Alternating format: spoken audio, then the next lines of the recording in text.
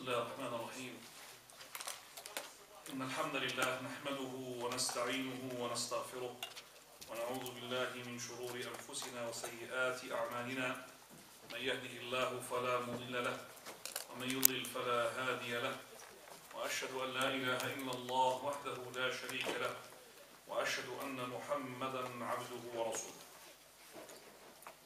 Indeed, all praise is due to Allah. We praise Him, seek His aid and ask His forgiveness. We seek refuge in Allah from the evils of ourselves and from the evils of our actions. Whomsoever Allah guides, none can misguide. And whomsoever Allah misguides, none can guide. I bear witness that there is none worthy of worship except for Allah, alone having no partner. And I bear witness that Muhammad is a slave and messenger. To proceed, very the best of talks is the book of Allah, the Quran, and the best of guidance is the guidance of His messenger Muhammad sallallahu alayhi wa sallam. May peace and blessings be upon him. And verily the most evil of all matters are the ones innovated, for every newly innovated matter is an innovation, and every innovation is a misguidance, and every misguidance is in the hellfire. Today is the second class regarding a new book, which is Tasfiya Wa Tarbiya, in which I will conclude the life of the Imam Al-Allama Sheikh Nasir Uddin Albani, Rahimahullah. And it will start as well in the book itself. Just before I start, have you managed to get a copy from the internet? Yes? You haven't? Because I have been sent to me as an email from somebody. So I've got the book, which is on PDF file. You need to have the book so you can go through it. Who hasn't got the book? Put your finger up. I have, at the moment, if somebody just takes from me, inshallah, fresh memory, I have it on PDF file, the English copy and the Arabic copy as well. So you have the English one, which has been photocopied. This is only for the class, you use it. So please, you're welcome to have one. It's important to have the book, as I said, because we're going to go through it and we're going to make notes. First of all, this book is a lecture that Sheikh Albani, Rahimahullah, had given about more than 40 years ago in Amman, capital of Jordan. And most of the lectures of Sheikh Albani, if they are written, are to be the lectures are given by him. If they were to be written, there will be books. Rahimahullah ta'ala. To conclude the life of the Sheikh Albani, I would like to shed some light upon some of the things that happened with this Sheikh and the Imam. And remember what Sufyan ibn Uyayna, he said, عند ذكر الصالحين تنزل الرحمة. Sufyan ibn Uyayna, one of the great scholars, he said, and this is adopted by most of the scholars, whenever we mention the righteous people, then al-Rahmah from Allah, the mercy of Allah will descend down. And also Ahmad ibn Mahran, great scholar, he said, I used to stay or keep the company of Abu Mas'ud al-Razi in the Asbahan market. So we have mentioned the virtues of Sufyan al-Thawri, the great Imam Sufyan al-Thawri, rahimahullah, Sufyan al-Thawri, Sufyan ibn Uyayna, all of these are great scholars. So Abu Mas'ud, he said, I hope that Allah subhanahu wa ta'ala would forgive for us mentioning the virtues of Sufyan al-Thawri. Abu al-Ala al-Ma'arri, a poet, regardless of his biography himself, but he made a poetry. قال, he said, جمال ذي الأرض كانوا في الحياة وهم بعد الممات جمال الكتب والسير. He means that they were, these people who are the righteous people, the scholars, the beauty in the land when they were alive. And after their death, they were the beauty of the books and the biographies. So they were beauties, whether they were alive or whether they were dead. Abu Amr ibn al-Ala, the muhaddith, the scholar, which is, you call it muhaddith, the mufassir, a great scholar, Abu Amr ibn al-Ala, he says, ما نحن في من مضى إلا كبقل في أصول نخل طوال. Like we, compared, and Abu Amr ibn al-Ala, he's a scholar, compared to those who are scholars, he's mentioning the scholars, like to show his humbleness and as well to show that the distance between him and the ones who preceded him. We are just like the seed compared to the long palm tree. So we're nothing. Ibn al-Mubarak, Abdullah ibn Mubarak was a great scholar as well. every time that the companions or the followers are being mentioned, he comes in the era just about before Imam Ahmad rahimahullah, Allah Mubarak. He says every time that the scholars are mentioned or the companions are mentioned, he said, لا تعرضن بذكرهم لا تعرضن بذكرنا مع ذكرهم ليس الصحيح إذا مشى كالمقعد. That is, do not mention ourselves, do not mention our names. When their names is mentioned, it is true that the person who can walk, it is not like the person who cannot walk. He is disabled. So he's comparing himself, which is disabled, to the person who can walk. And it was said as well a long time ago, لولا البخاري لما راح مسلم ولا جاء. If it hadn't been for the Bukhari, Imam Bukhari, Muslim would have never been the scholar that he is, because he's a student of Imam al-Bukhari. And we say as well, had it been for the Sheikh al-Albani, لما بيزنا بين الكفر والإرجاء. ما ميزنا بين الخروج والإرجاء. That is, had it been for the Sheikh al-Albani, would never distinguish between what is the difference between khuruj and between irja. رحمه الله شيخنا. We just go to some of the stories that mentioned regarding the Sheikh and some of the stories regarding his students as well, because we haven't touched anything about the students of the Sheikh al-Albani rahimahullah. Have I mentioned the story of Sharif Ibrahim al-Hashim in his book Juhud al-Allam al-Albani, from the efforts of Sheikh al-Albani advising those people who were from Jama'at al-Takfir. Jama'at al-Takfir, who are looked like at the moment Hijra Takfir, same thing. Muhajirun, same thing. Okay? They were at the time of the Sheikh al-Albani, and they used to make takfir upon the leaders and even upon the Sheikh himself. And the Sheikh, he had a number of debates with them to show them that they've got nothing, no knowledge. So many of them had rejected the kufr, alhamdulillah, and rejected that methodology because of the effort of Sheikh al-Albani. Anyway, this Ibrahim al-Hashimi al-Abir, he had made a book regarding those debates that took place, and he said in that book that when I met the Sheikh al-Albani for the very first time, it was in a lecture in one of the mosques in Jeddah, and it was 1409, and that's about 24 years ago. And he said, I was stunned and astounded by the Sheikh al-Albani in that meeting, and because of his immense knowledge and his way of debating and of way of he is delivering the hadith of the Prophet sallallahu alaihi wasallam. And then he said, I paid a visit to the Sheikh 1414, less than 20 years ago, in his house in Amman. And there was some students of knowledge, some of them from Kuwait. They were asking the Sheikh some question regarding politics, involving in politics and how to do with the manhaj and the da'wah. So the Sheikh gave an answer which was about more than 30 minutes. And he was looking at something on the table. And in that answer, he did not even hesitate a bit. He was just like talking and never even stopped. So after he finished, I said, I went to the table just to see what was he looking at. He's reading from a piece of paper, and he was reading from nothing. It's just to show you his memorization. Sheikh al-Albani, he had a student called Sheikh Abdul Rahman al-Albani. He died less than a year ago. I don't know if you heard about him or not. One of the great sheikhs which I paid a visit to his house, rahimahullah. He was a person who used to study underneath Ahmad Kuftar. Ahmad Kuftar is a Sufi person. At the time when the Sheikh al-Albani was in Damascus, in Sham. So he mentions how he had moved from the Sufi to the Salafi. And the Sufi and the Salafi is just like 180 degrees, by the way. And that is why the Sufis, they would hate Sheikh al-Islam ibn Taymiyyah so much. Because Sheikh al-Islam ibn Taymiyyah, he is the one who had exposed these people.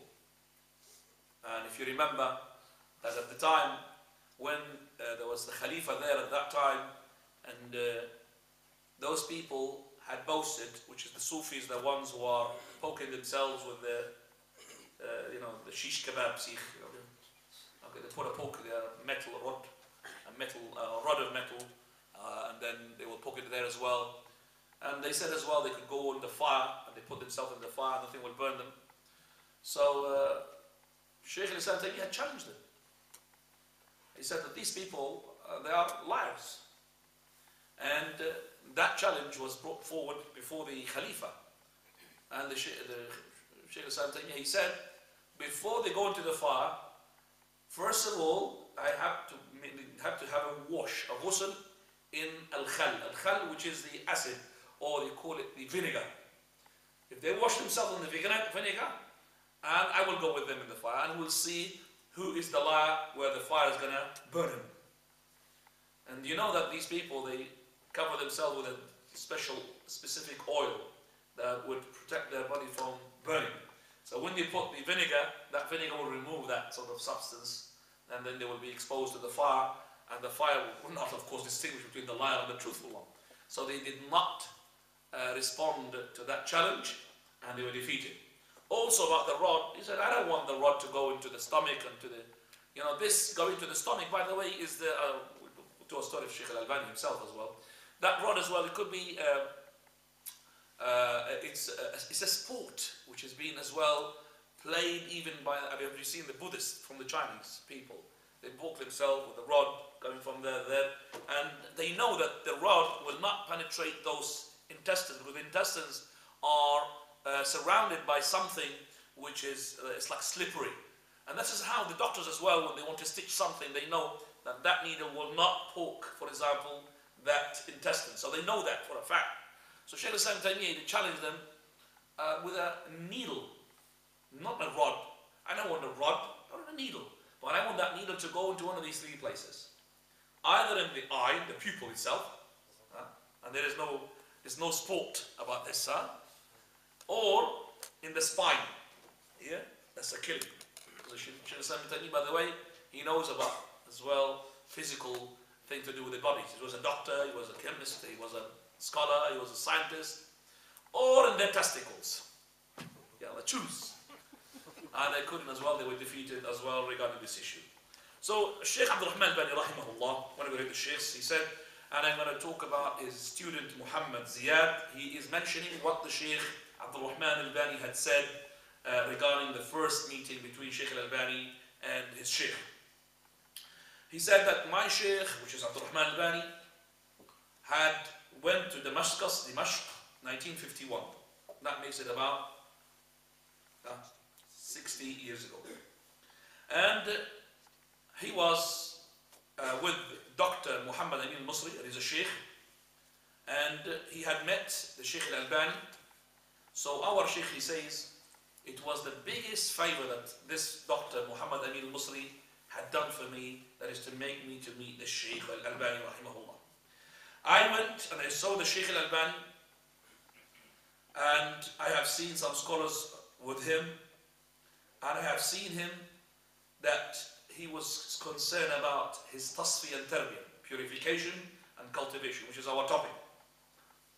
And he was so precise about his time. The time is for him is so precious. And he says as well that the first book that we have studied with him was Lum'atul I'tiqad for Sheikh Muhammad al-Wahhab, rahimahullah. He used to recite the book, read the book, and then those phrases from the Imam al-Wahhab, he used to elaborate and explain it, just like we're going to be doing as well with the Sheikh al-Albani's lecture. We're going to be reading and explaining, inshallah.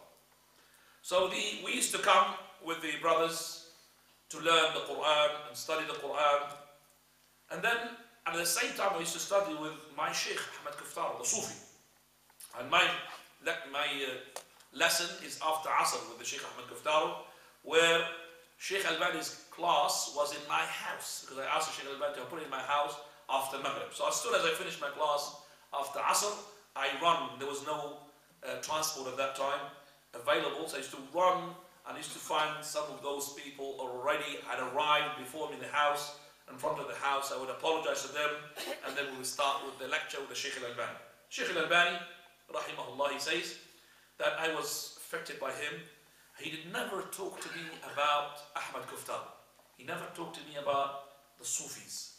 He never talked to me, but his convincing way, that is his power in convincing the person in front of him, is so immaculate. And the Sheikh al-Albani that stunned me with him, that he is his chastity. He would never put himself in a lower position. If somebody wants to give him money, he will not take it. Whereas he had compared him with Ahmad Kuftaro. If he gives a class, after the class he says, you know, if a doctor came to cure you, wouldn't you give him money? It's like, you know, a hint, come on. I'm not going to give you something for the sake of Allah.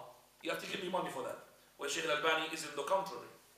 And then he says that what as well made me go away from the Sufis, that Ahmad Kuftaro, he told us about a number of stories, mainly one of these stories that he said that put me off from the Sufism. This Sheikh of mine, he says that there was a Sheikh which is a Sufi, used to travel the land and also claiming as well, it's an allegation, that he used to walk on the water. Okay? And then there was a murid. Murid is a devoted follower. Devoted follower that he will not even question anything. So he was to accompany him, but the Sheikh always refused for this person to accompany him. After persistence and after being insisting, the Sheikh had agreed for one condition. That is the condition: if you want to come with me, you have to obey me in everything. So when they came to the water, the Sheikh, he said to him, I'm going to say, Ya Allah. Ya Allah means, Oh Allah. And I will walk on the water. All of that, by the way, is a story mentioned by Ahmad Kuftar the Sufi about, alleged Sheikh Sufi. So I will say, Ya Allah, and I'll walk on the water. And you will follow me, but you say, Ya Sheikh, O Sheikh, O my Sheikh. So I would say what? Oh Allah, as a Sheikh. And this person would say, Oh my Sheikh, O my Sheikh. That means, my Sheikh, help me. And then you will walk just like me.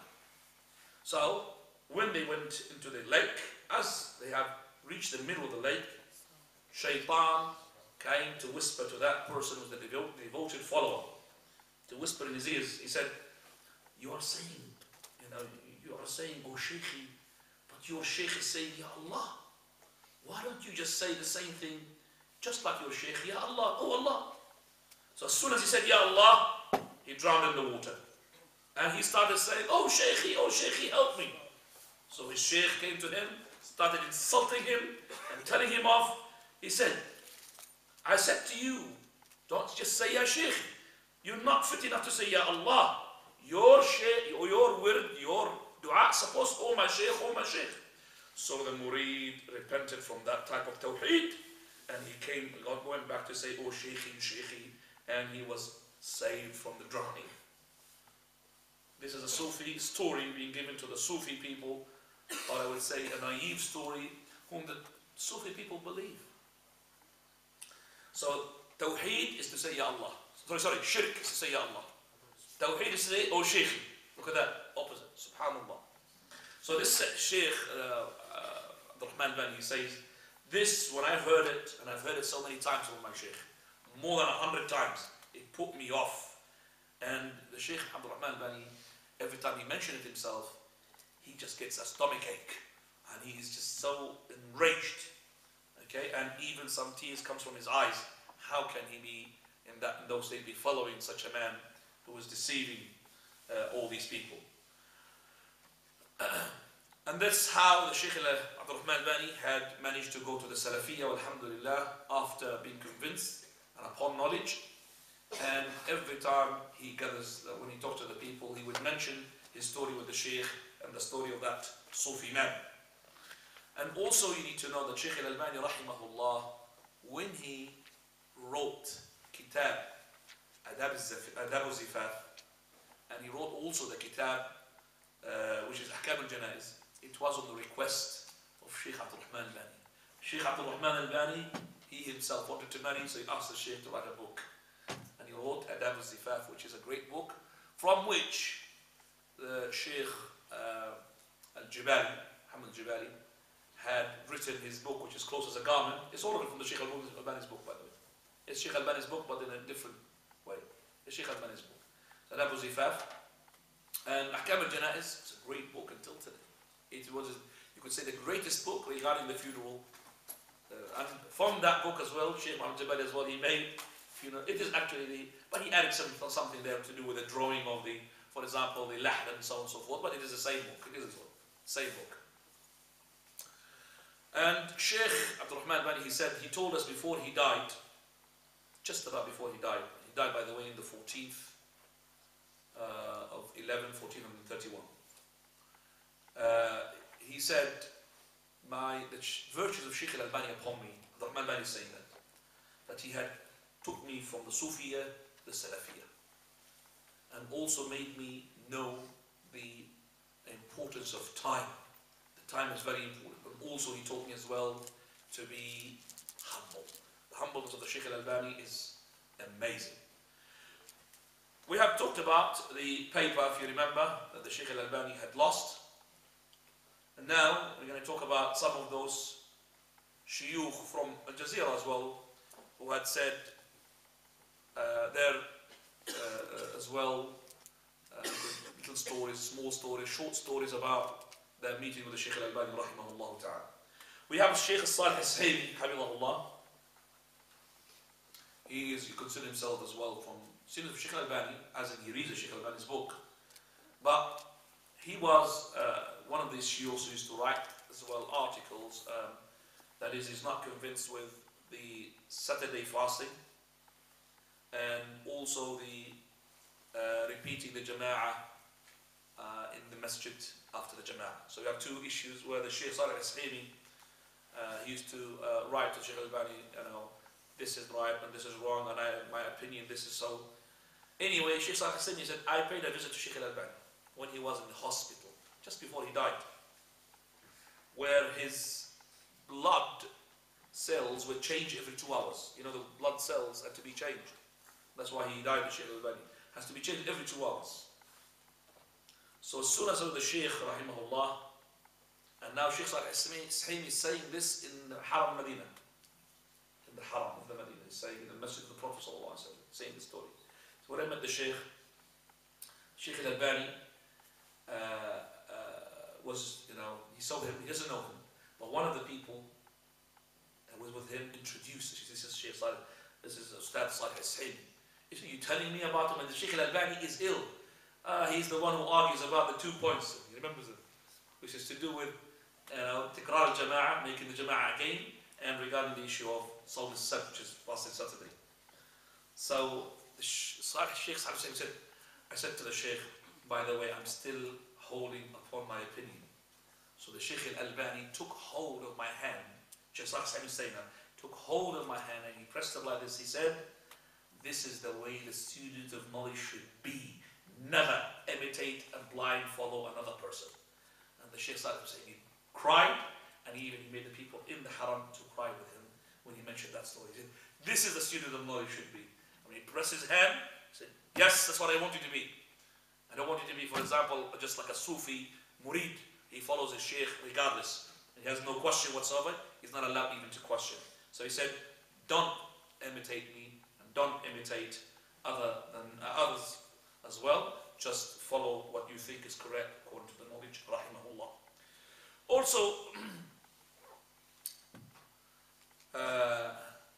Sheikh Al-Halabi, you could say that he is the one who spent most of the time with the Sheikh, even on his own. Sheikh Al-Albani had never spent so much time on his own with somebody as much he has done with Sheikh Al-Halabi, Hafidhahullah. Sheikh Al-Halabi, I don't want to shed light upon his biography now, but when we inshallah maybe teach one of his books, that we will be maybe talking about his biography. Sheikh Al-Halabi, he tells us a story to talk about the patience this person has, which is Sheikh Al-Albani, his Sheikh. Sheikh Al-Halabi, as I said, you could say the last few months, Sheikh Al-Halabi was on his own in the library of Sheikh Al-Albani, together with the Sheikh, rahimahullah. He says, when I made Umrah with the Sheikh, I was in a car which was behind the car of the Sheikh Al-Albani, rahimahullah, making Umrah and going from Amman to the border. That's about, you could say, 250 miles. Alright? Before they reached the border, they reached a place called Amman. It's a city. So it's about, you could say, 180 miles. It's about 70 miles before the border. In Amman. That city, the Sheikh Albani's car stopped suddenly. So we stopped as well behind him. He went to the Sheikh, what happened? What was wrong? Why are you stopping, Sheikh? He said, Subhanallah, By the way, he was with his wife, his family. He said, I forgot my passport. I forgot the passport. They said, no problem, Sheikh. It's the masjid here. You stay in the masjid. We will go back and pick it up for you from the house. He said, no way. I'll do it myself. Sheikh, you're old man. Yeah, we will do it for you. He said, no, I will do it myself. Look at that. Sheikh doesn't like anybody to do his things apart from that. And I remember that. I wanted to make a photocopy in his house. He said, do you know how to make a photocopy? I said, Sheikh, yes, I think so. They said, just do that and do it. And when he gave me an instruction, I was shaking. So I made a mess, and he just left his bed, came, and he had to make the photocopy himself. So I know that what the Sheikh is, he doesn't like anybody to do his things. Like the Prophet ﷺ, when his stick fell, he doesn't want one to pick it up. He went down himself to pick it up. The Prophet ﷺ wouldn't let some people to help him unless, like for example, when he wasn't, him and Ali ibn Abi Talib and the companions, the three of them, they have to take their turns on the camel. So when it comes to the turn, the Prophet ﷺ dismounts. He said, the Messenger of Allah, stay there, and we will take that, turn on your behalf. Are you in more need to the reward than myself? So he stepped. The Prophet ﷺ, are you in more need to the reward than myself? He steps down, the Prophet ﷺ, and Ali ibn Abi Talib takes his turn, and so on and so forth. So the Shaykh insisted to go and pick them up. So he said to them, go to the borders and cross the borders and wait in a place called Tabuk. Tabuk is a first city that meets you after the borders of Jordan. So you make it possible, you go there. And it was, he says, Dhuhr time when that happened. So we said, Sheikh will go and come back. Maximum we'll find him coming back, crossing the border by midnight is maximum. Because from Dhuhr to midnight is a lot of hours. So let's say it takes you about 4 hours to go, 4 hours to come back, passport, another 2 hours, 10 hours. 10 hours, that's from, if it's 12 o'clock afternoon, so it will be what? 11, 12, 10 o'clock in there, just before midnight. We waited, midnight didn't come. Fajr didn't come. So we didn't have mobile at that time. So we phoned the Sheikh's house, and nobody's answering. And he had a neighbor, which is his student, Sheikh Al-Khadr, Abu Abdullah, who told you about his short biography, his 40th son he had. You remember? Yeah. So they phoned Abdullah Al-Khadr. He said, the Sheikh left and we don't know what he's not answering. He said, don't worry, wait. Okay, I will just make sure that what happened today. He went to the house. And then after a while, the Sheikh phones. Now remember that this is taking place on Thursday. Okay, it's on what? On Thursday. So the following day is what? Friday. And by the way, those days, we had only 1 day holiday, which is in the week. That is what? Friday. Now we have 2 days, Friday and Saturday. So the Sheikh, when he went, he says, so when he went to the house of the Sheikh gave him a call. Gave him a call round about Dhuhr time, phoned where they're staying. He phoned the place where Sheikh Al-Halabi was staying. And they said, what happened to you, Sheikh? He said a word, I'm going to just quote it here. He said, أراد الله أن يعجم عود الألباني. Allah subhanahu wa ta'ala, he wanted to test Sheikh Al-Albani. Allah wanted to test Al-Albani. He says that I went back and I took the passports, me and my wife, went all the way, crossed the Ma'an to the borders, put the passport to find out that the passport is expired. So went back all the way from the borders to the house. And because it is Thursday, the end of the day is closed. So we have to wait until Saturday to what? Renew the passport. So wait until Saturday, we could just go ahead if you want. So we'll wait for the Sheikh. Now, how many miles he crossed the Sheikh in 48 hours? I calculated that, okay? I would say, subhanAllah, it's more than 1,000 miles. More than 1,000 miles. In less than 48 hours, and he's over 70 at that time. over 70 years old. It shows you the jalad. Jalad means a really impatient, very patient, the Sheikh. So patient that everybody, when you talk about the Sheikh, you know how many hours he used to stand on top of the ladder, reading a book. 6 hours, he's on top of the ladder. And he's reading. Nobody would do that. Subhanallah. I mean, if somebody else, what would he do? You know, maybe from the first, well, just forget about that. If you went further, to go within the second time to say that the passport has been expired, he would say, Allah doesn't want me to make the umrah, let me go home. Wouldn't he say that? But the Sheikh still insisted and he made the umrah. Rahimahullah. Now, the Sheikh as well, his eagerness for the da'wah. Sheikh Al-Halabi says, I made the Hajj, it was the first Hajj for me, and it was the last Hajj of the Sheikh Al-Albani. Okay? It's like the farewell Hajj of the Sheikh. I'm to say farewell Hajj of the Prophet, but it was the last Hajj of the Sheikh, and it was the first Sheikh of Sheikh Al-Albani. And the Sheikh, rahimahullah, he was with the students of knowledge, and he was teaching all the time. After Dhuhr he sits and teach, after Asr he sits and teach, after Maghrib he sits and teach, after Isha he sits and teach. And in the Fajr as well, after Fajr he sits and teach until about 9 o'clock, 10 o'clock. Then he goes to just for a nap.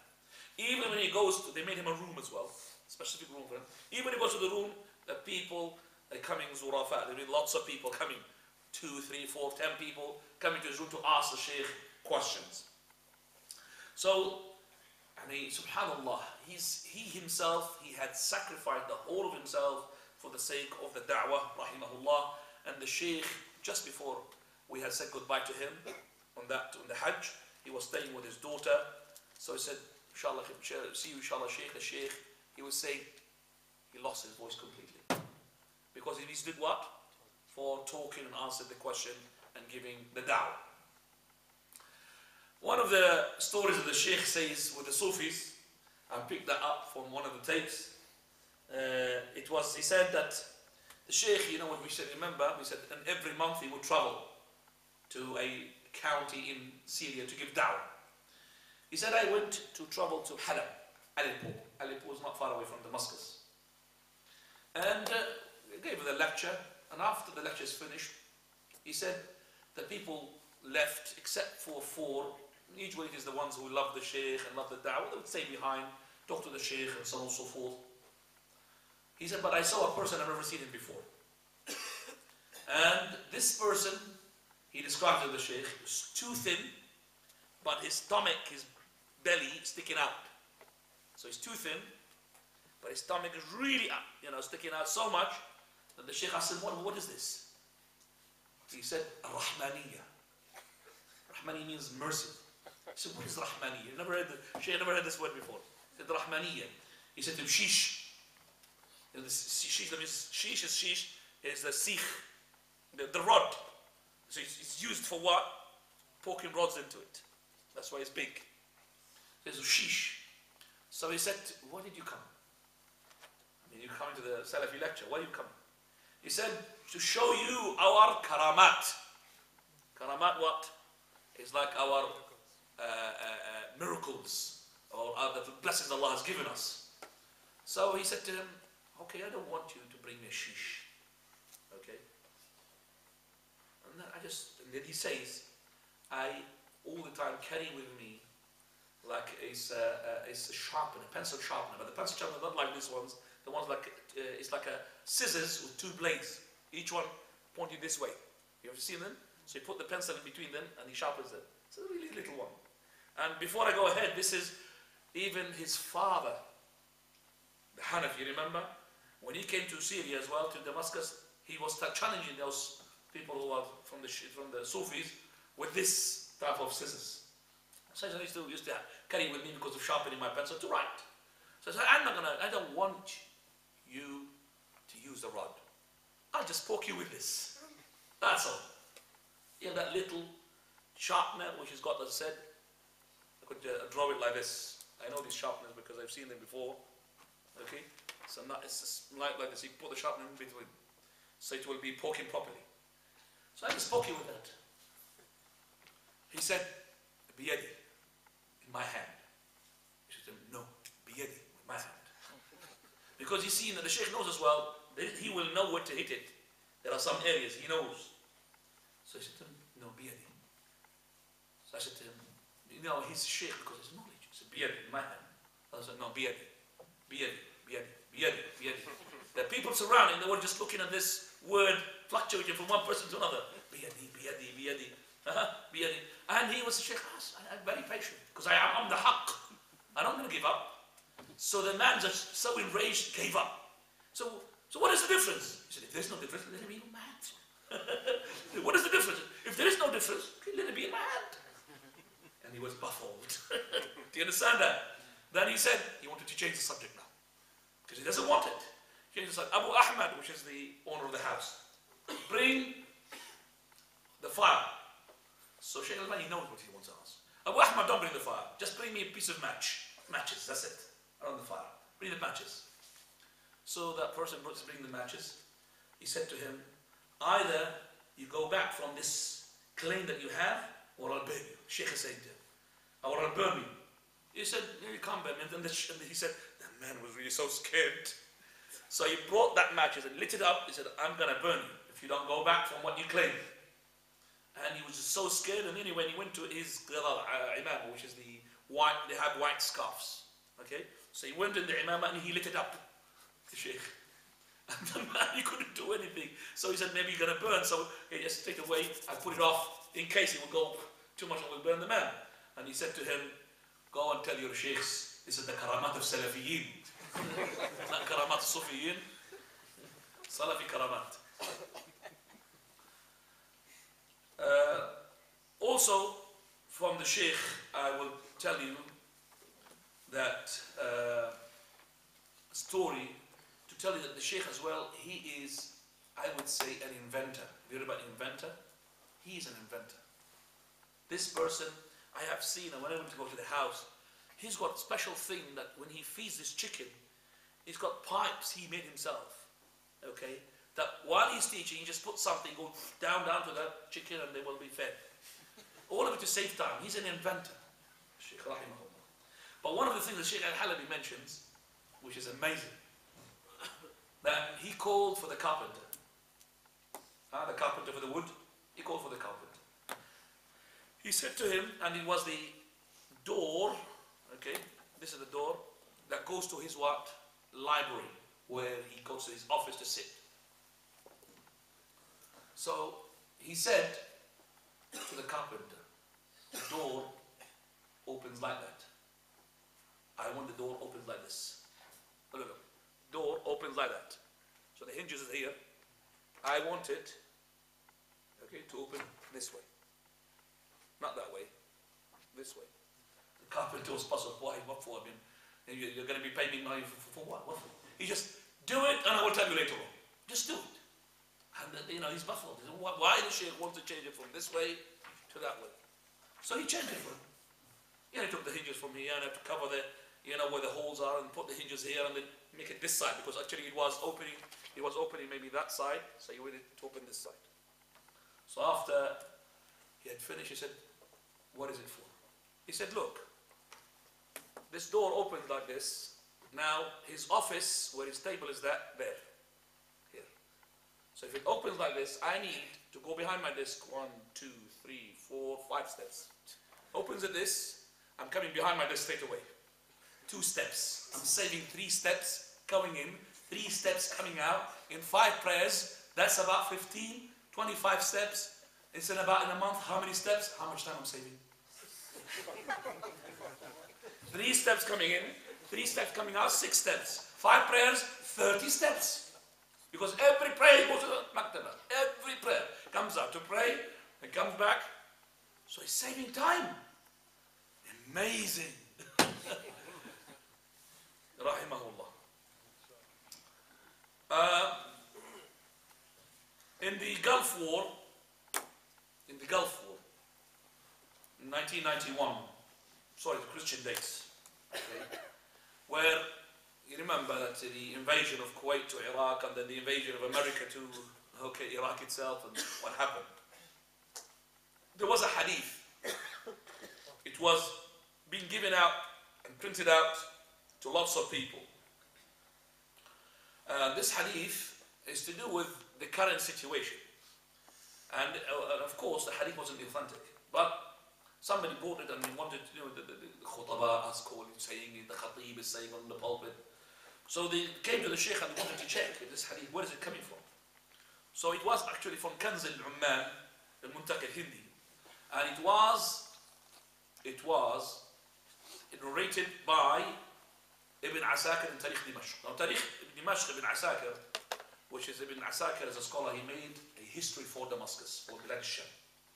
And that history, those books weren't printed at that time. Only 4 volumes were printed. Now these days they've been printed all of it. 80 volumes. 80. Okay, only 4 volumes were printed. So the other volumes were still as manuscript. You know what's a manuscript? Have you ever seen a manuscript? So the Sheikh now has to take that hadith and look for it in those manuscripts. You know, those manuscripts, if you read one, I have to tell you, half a page you'll be sleeping. That's how difficult it is to go into the writings. So the Sheikh has to look for that hadith into those manuscripts, not in the 4 volumes we are printed. And Sheikh Al-Halabi said, I used to phone the Sheikh. Sheikh, did you find the hadith? He said to him, not yet. Until 5 days. He said, I entered his library and I said to the Sheikh, have you found the hadith? So he said, looked at him with his glasses, put it down. He said, yes, وَلَا نَامَتْ أَعْيُنُ الْجُهَلَاءِ. May the eyes of those ignorant never sleep. May the eyes of the ignorant people never sleep. Like لَا نَامَتْ أَعْيُنُ الْجُهَلَاء لَا نَامَتْ أَعْيُنُ الْجُهَلَاء. And he found it, and he found the chain of it is to be unauthentic. Last, you could say a story that we want a story. I just want to say that some of the biographies I have seen on the internet, that such and such teacher or sheikh saying that they want to make biographies, they want to talk about in their masjid about the biography of some of the shuyukh, and namely make a biography about Sheikh Ibn Baz, Sheikh Ibn Uthaymin, and in Sheikh Al-Albani. And actually, curiosity pushed me to go and listen to this. And I know they haven't got even much to add, just to listen to some which I don't think they would be praising the Sheikh. So I listened to this lecture. It's supposed to be talking about the merits of the biographies of what? Sheikh Al-Albani, rahimahullah. When in contrast of Sheikh Ibn Baz, they put it, mashallah, up and he's up, Sheikh Ibn Uthaymin. So when it came to Sheikh Al-Albani, they just started saying that, we have to make sure that when we mention the biography of such and such scholars, any scholar, we don't mention the things that are common in between the scholars. We want to mention only that thing that would distinguish them. Very good, mashallah. So I was listening. First 20 minutes, nothing about Sheikh Al-Albani. It's to do with, we should be mentioning this, and this is the right way of doing it. Okay. Then Sheikh Al-Albani's,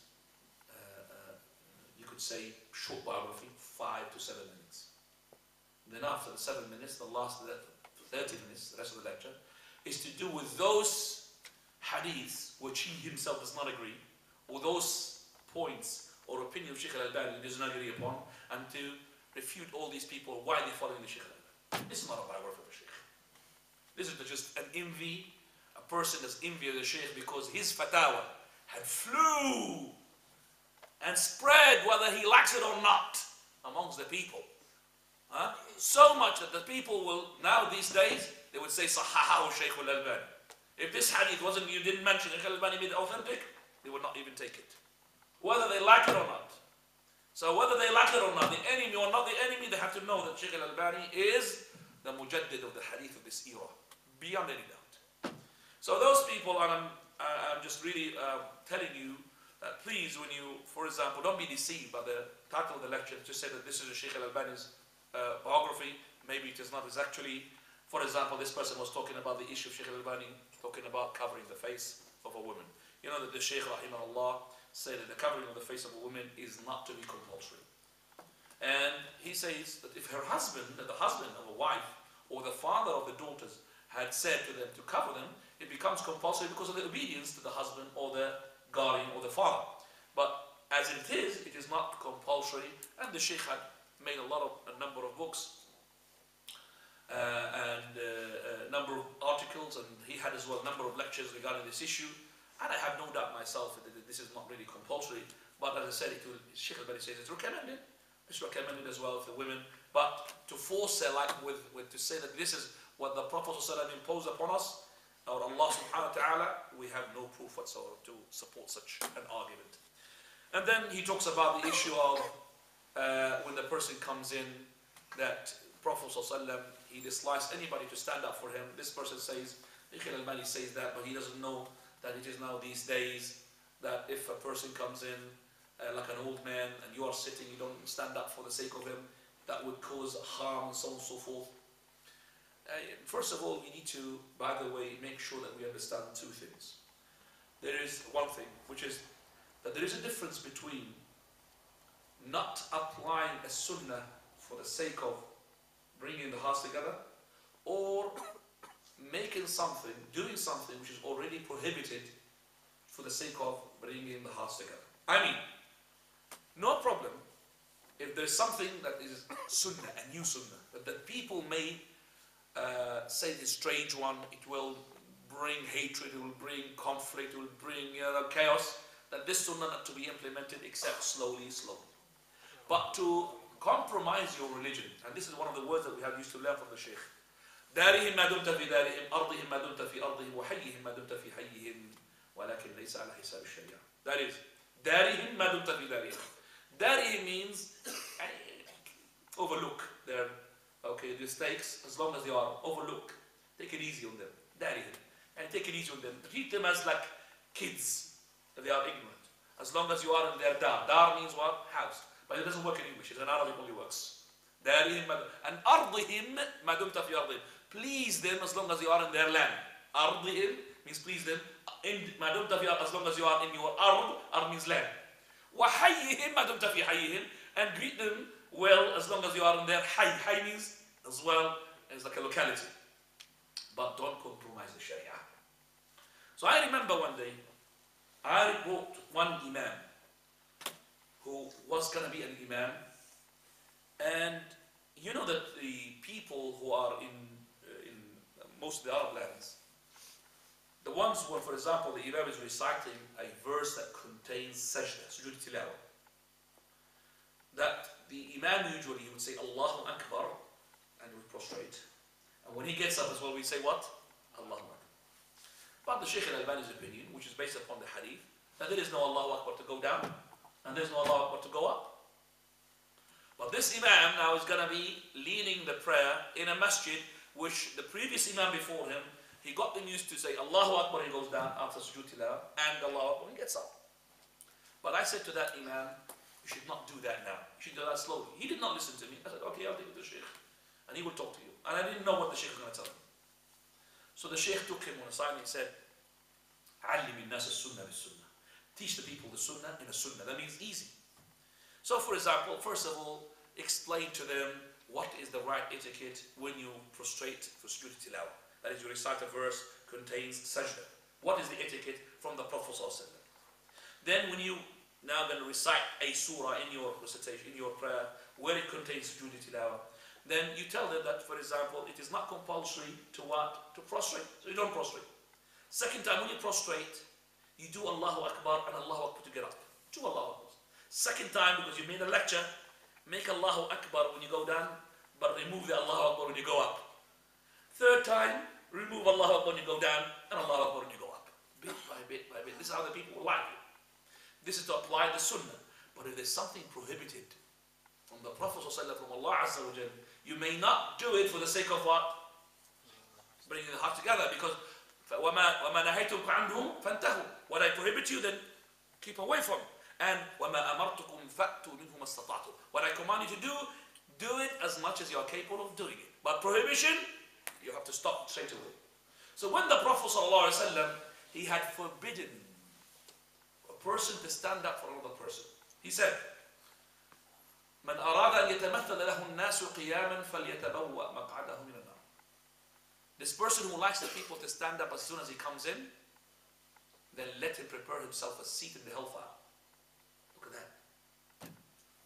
And not only that, لا يقيمن الرجل الرجل. The person should not make the other person to stand up. وَلَكِنْ يَفْسَحُوا فِي الْمَجَالِسِ.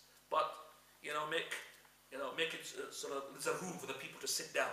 There's a room to sit down. Now, the hadith which they're using, which that person, which I'm going to hear him to use, is using, the hadith of Sa'd ibn Mu'adh. Sa'd ibn Mu'adh, radiyallahu anhu wa ardah, in the battle of the trench, he was hit by an arrow. And that arrow hit him in his arm, and there was gushing blood. But he had made a call to Allah subhanahu wa ta'ala that if, just to Allah to save him until he gives his verdict regarding Banu Qurayza, because the Jews of those tribe had betrayed the Prophet sallallahu alaihi wasallam in the battle of the trench. When Sa'd ibn Mu'adh came, and he was on his camel, so the Prophet sallallahu alaihi wasallam, he told his people on the house, told them, "Qumu ila sayyidikum fa'adhilu." Stand up for the sake of your master to dismount him. Why? Because he's what? Been hit. Now there is a difference in Arabic between qumu ila and qumu li. Qumu ila, that means stand up to get him down. Qumu li sayna means sign of what? Respect. Stand up for the sake of him. Ila and li, it's in Arabic, very important. Ila and li. And he said in the hadith, ila sayyidikum fa'anziluh, and dismount him. Not qumu li sayyidikum for the sake of that he's a master.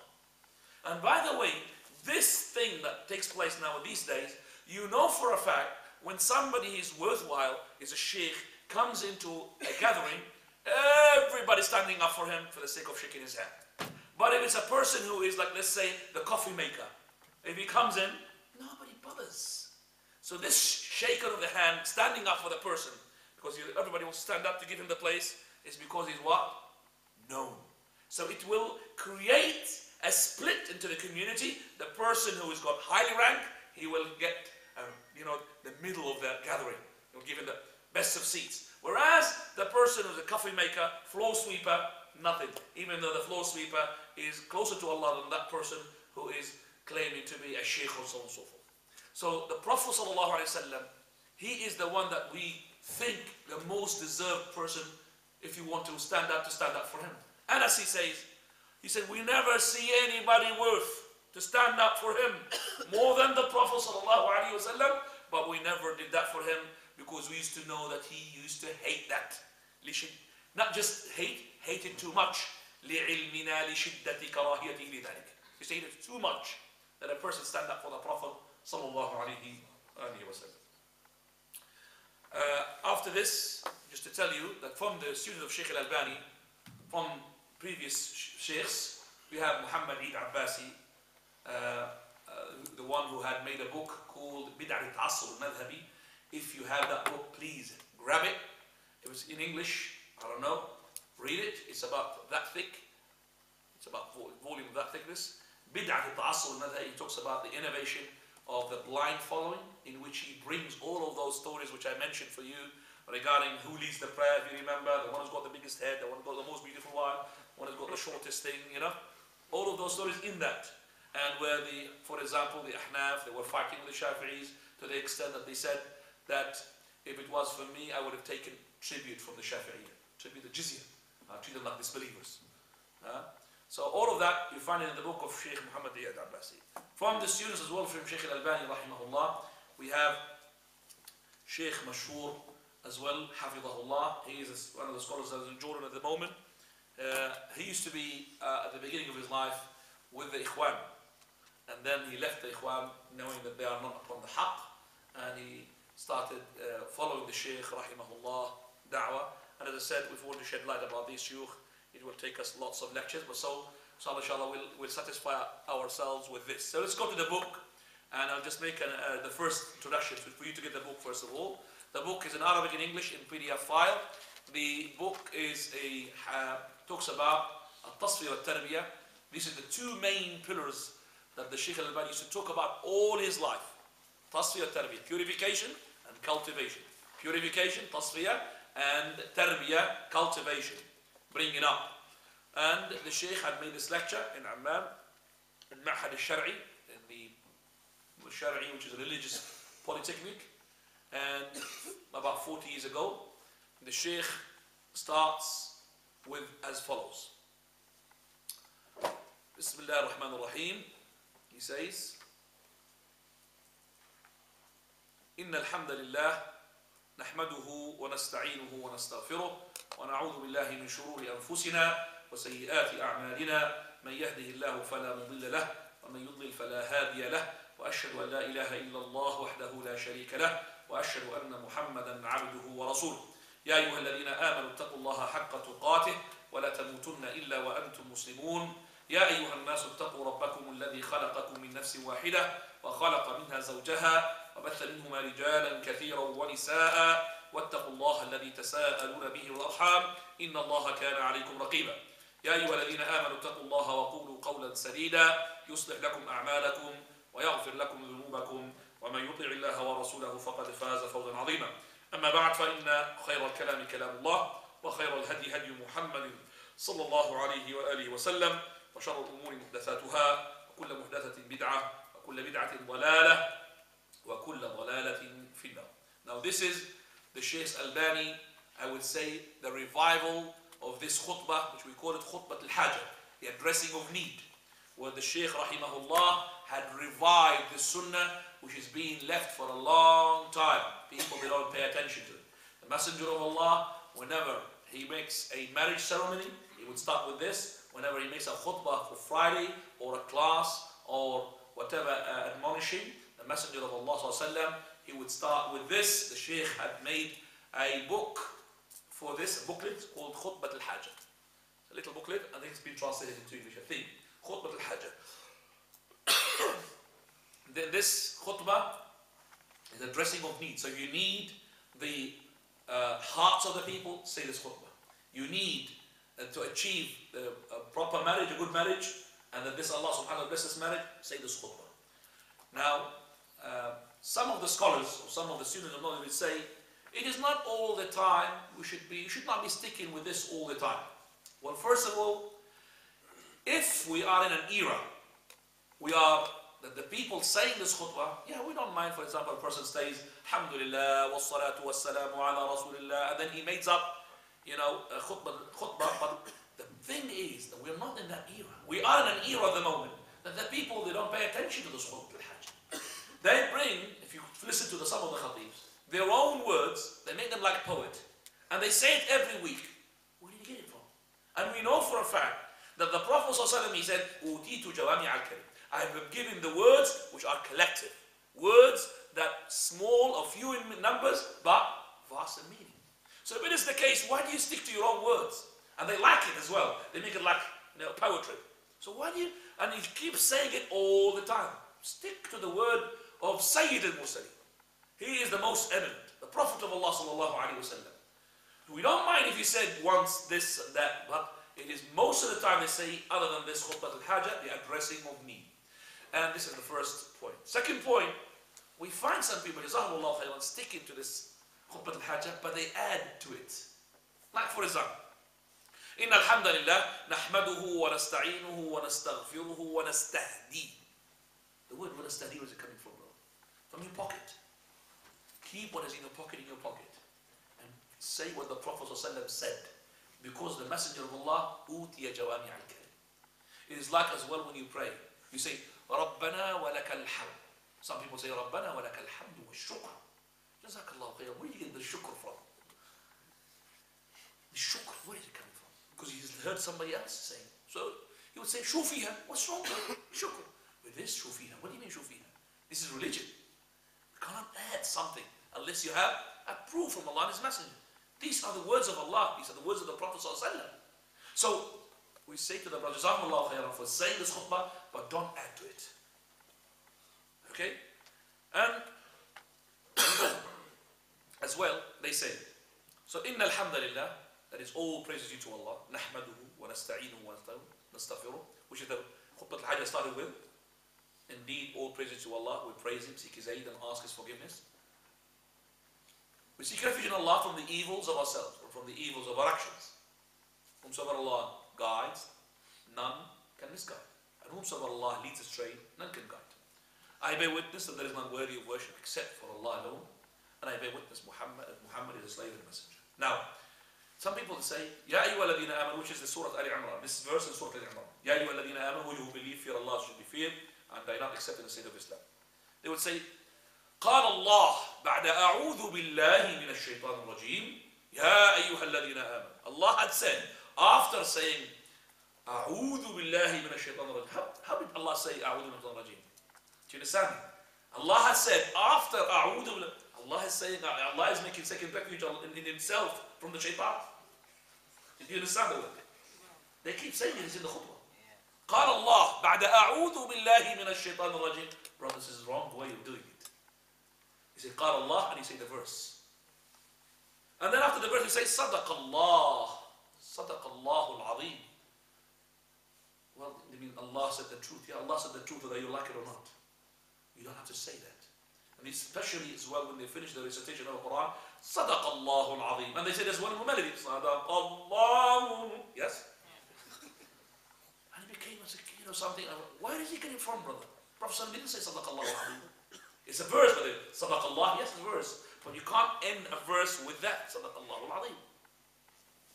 So, يا أيها الذين آمنوا, O you who believe, fear Allah. This is Ali Imran. Then he goes to the second one without saying أعوذ بالله من الرجيم, which is in Surah An-Nisa. He says, يا أيها الناس, O you, O people, اتقوا ربكم, fear Allah, fear your Lord, الذي خلقكم من نفس واحدة, the one who created you from a single person. No problem to, if you are doing it in English, explain. Single person was that Adam. And from him created his wife, that is Hawa. And from them both he created many men and women. And fear Allah through whom you demand your mutual rights and do not cut the relations of your relatives. Surely Allah is ever and all which over you. This is Surah An-Nisa, verse number 1. Then the third verse. يا أيها الذين آمنوا اتقوا الله, Surah Al-Ahzab. O you who believe, fear Allah. وقولوا قولا سديدا, and speak always the truth. يصلح لكم أعمالكم, he will rectify. يصلح لكم أعمالكم ويغفر لكم ذنوبكم ومن يطع الله. That is, he will rectify your situation and he will forgive your sins. And he whosoever obeys Allah and his messenger had indeed achieved فوزا عظيما, an immense great achievement. What is that achievement? He will be saved from the hellfire and he will be made to enter paradise. أما بعد, to proceed, the best of talks, كلام الله. Prophet said كلام الله. So they say كلام الله تعالى. Do you understand me? Just stick to that word.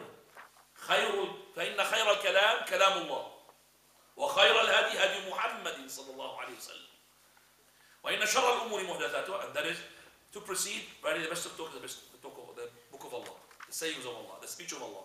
And the best of guidance, the guidance of his messenger, may peace and blessings be upon him.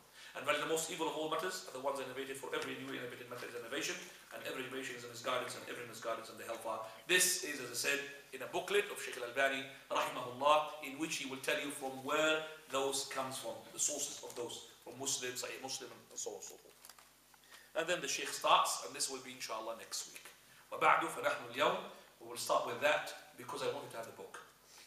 And if you don't have the book, it will not be, it will be somebody inshallah as well reading for me. I will read in Arabic, somebody will read in English, and inshallah go ahead with it, okay?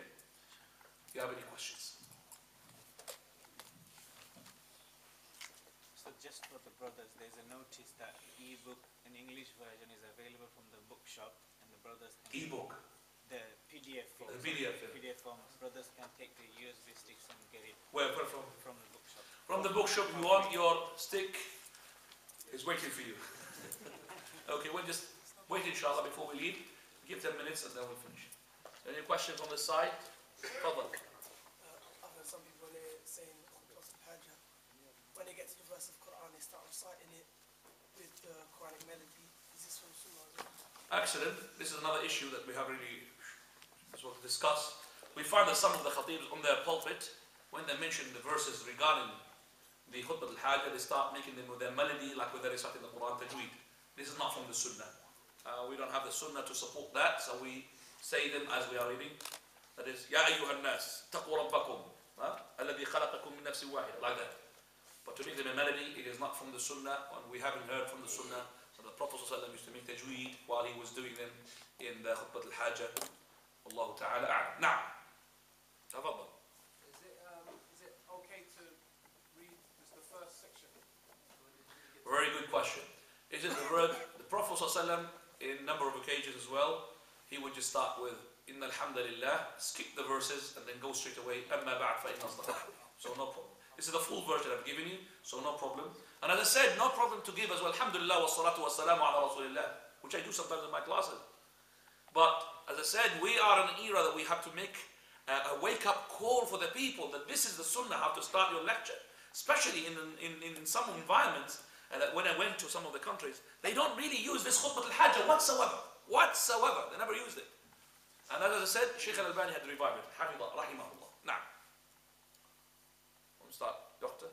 So could you just remind us about the benefits of this hadith, how it blesses and protects from mistakes, something like that? Khutbat al-hajjah. Khutbat al-hajjah is addressing of need. The person, when he says it, Allah subhanahu wa ta'ala will give him what he needs. So what are your needs? What am I after now? The reconciliation of the hearts and everybody that will become closer to Allah subhanahu wa ta'ala. And if you are doing a marriage, the Prophet ﷺ would do this khutbat al-hajjah. Because what you're after? That a successful marriage.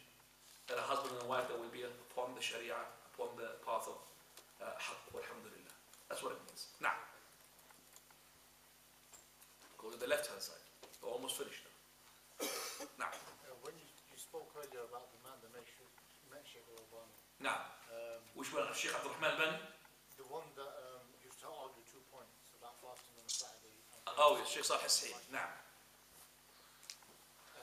What's the stronger opinion, that you can do a second Jama'ah in the masjid, or you can't?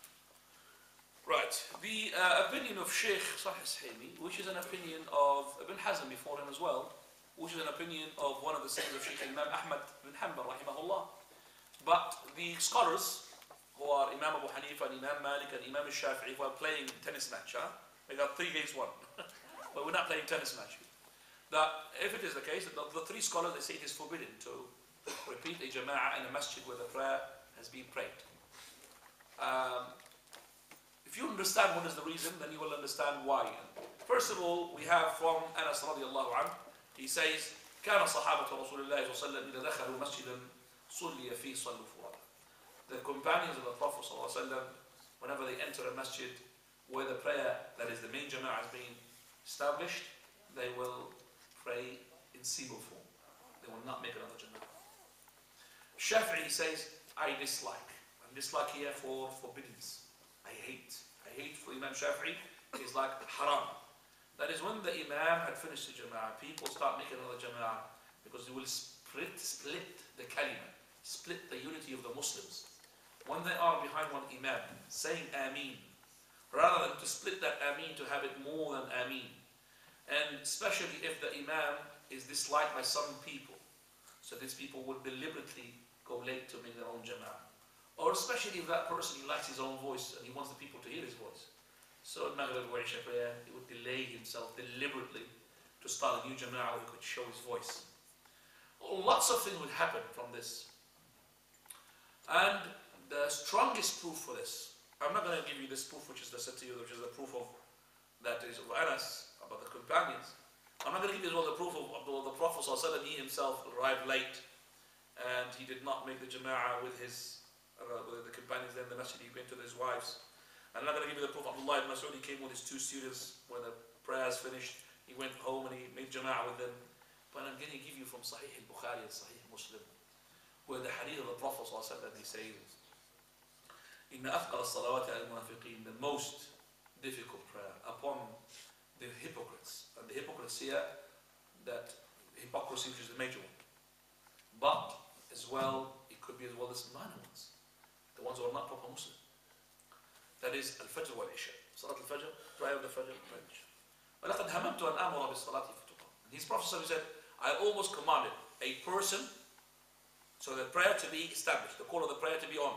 Allahu Akbar, Allahu Akbar, the Iqamah. ثُمَّ آمُرَ رَجُلًا فَيَؤُمَّ النَّاسِ. And then will command a person to lead the prayer. Anybody to lead the prayer. ثُمَّ أَخْتَلِفَ مَعَ رِجَالٍ مَعَهُمْ حُزَمٌ مِّنْ حَطَبٍ. Then I will go with a bunch of people, group of people, or they will have wooden stick with them. فأحرق على أقوام لا يشهدون الجماعة بتوبنا. That is, I will burn the houses of those people who do not witness, do not join the Jama'ah. I will burn their houses because they did not come to the Jama'ah. Now I am asking in this hadith, which Jama'ah he refers to? If there was a green light for more than Jama'ah, Do you think this hadith will be functioning? He was going to burn this house. The person said, Messenger of Allah, I will come to the Jama'ah, number 51, inshallah.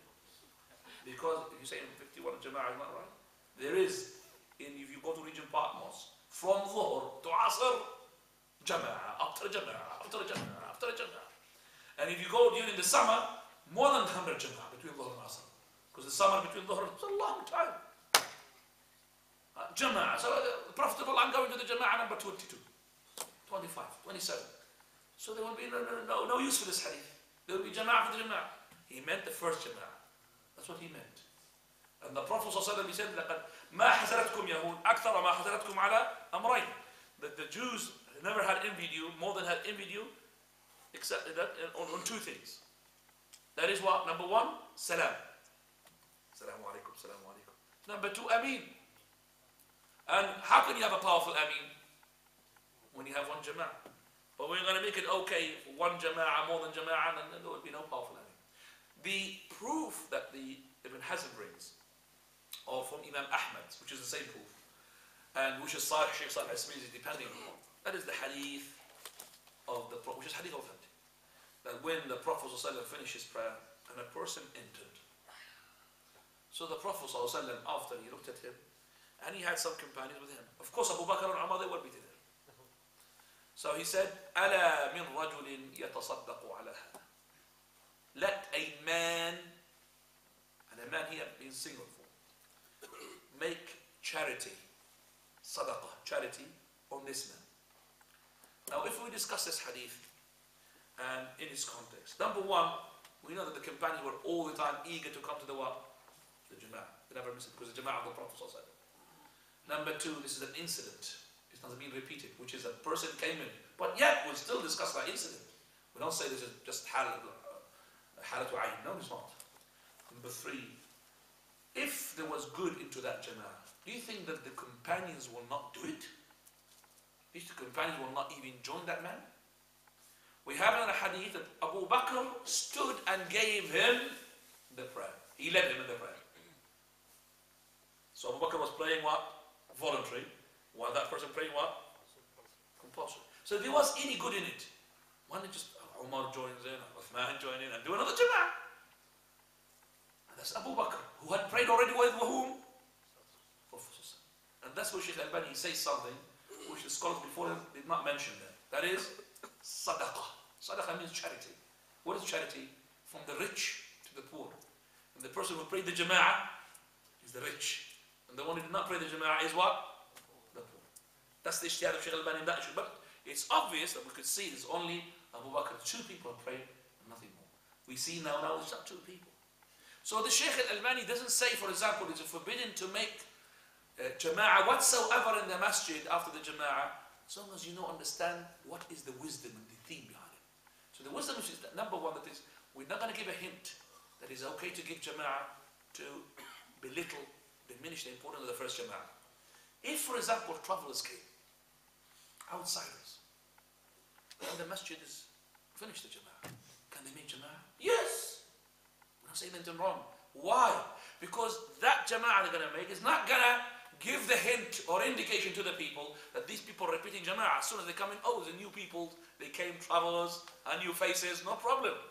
But it's you lots who come to the customers of the Jama'ah. You start coming late and making your own Jama'ah. That's where we say that's wrong. No problem if you take yourself and go upstairs, not here. To some corner from, or maybe to the shop or something. But as long as you don't make it where the main Jama'ah takes place. This is to make sure that the people, when they miss the Jama'ah, they miss something important. If there's lots of Jama'ah, I don't care. 25th Jama'ah, I'm coming, inshallah. I don't care. But if he misses the Jama'ah, commiseration will come there. Inna lillahi wa inna ilayhi raji'un. It's like you lost somebody, died. So if you have more than Jama'ah, you're not going to feel that, would you? But you have one Jama'ah, oh, I lost it. Oh, I lost the Jama'ah. But you have more than Jama'ah, the person in the shop, I'm waiting, inshallah. I like the person who recites in the 7th Jama'ah. His recitation is nicer. That's happening. That's happening because his voice is better. I'll wait for him, inshallah. I don't like the Imam. Look at that. And this is how I've seen a person. We're coming to the masjid, Masjid al-Husayn. And the Imam is in the main Jama'ah, but he was in the last tashahhud. He's about to say what? Salam. So I'm about to join. To join. I've seen people saying to others, didn't say to me because maybe he's scared because of the beard. So you see to other people who want to join. We don't join. It's finished. Let's make our own Jama'ah. Because it's finished, why should you just join that little bit? You start from the beginning, better for you. They didn't say to me, say to somebody else. Now, we're going to have last question, please. Last question. You have asked a question. You've asked a question. Yes. You two, yes, together. Saying the Salatul Khairum min an-Nawm in the Fajr's adhan. No. Is it the first adhan or the second one? Salatul Khairum min an-Nawm. Is it the first adhan or the second adhan? Right. First of all, this is one of the very controversial issues. It's exactly like reciting Al-Fatiha behind the Imam who's reciting Fatiha in the loud recitation. Maghrib and Isha. Exactly the same. Controversial. And we could see that there is a powerful, strong dalil with both as well parties. Really strong. But if we investigate it closely, we could see that there is, and I'm telling you now, by the way, Al-Haram, Mecca, Medina, they do it, Salatul Khayr al-Nawm, the second of them. Okay? That we have two things here to look at. It's number one, Salatul Khayr min al-Nawm, these are not from the words of the Adhan. The Adhan, Allahu Akbar, Allahu Akbar. That is prayer is better than sleeping, prayer is better than sleeping. These are not words from the Adhan. So, that's number one. So that means the Adhan which is indicating the beginning of a time of a prayer, those words should not be there. Because they're not part of the Adhan. And number two, we have Hadith Abi Mahdura. Abu Mahdura is one of the mu'adhineen of the Prophet ﷺ. And he's got an amazing story as well when he embraced Islam. He's got a nice voice. That is why he was the mu'adhin of the Prophet of Allah in Mecca. Bilal and Abdullah ibn Maktoum was in Medina. So Abu Mahdura, Prophet said to him, when you make the adhan of the Fajr bil-awwal, he said mention it, the first, then say, which we call it tafweeb, Salatu khayrun min al-nawm, Salatu khayrun min al-nawm.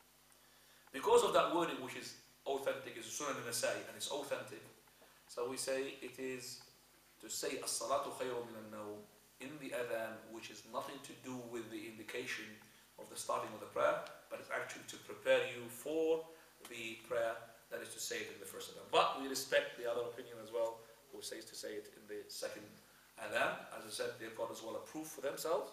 So, but if you ask me, I would say, it's my masjid. But anyway, with our masjid, we don't have a person come before the, alhamdulillah, we hardly having one to come in the Fajr itself, to have somebody coming before Fajr, you know. سبحانك اللهم وبحمدك أشهد أن لا إله إلا أنت أستغفرك وأتوب إليك.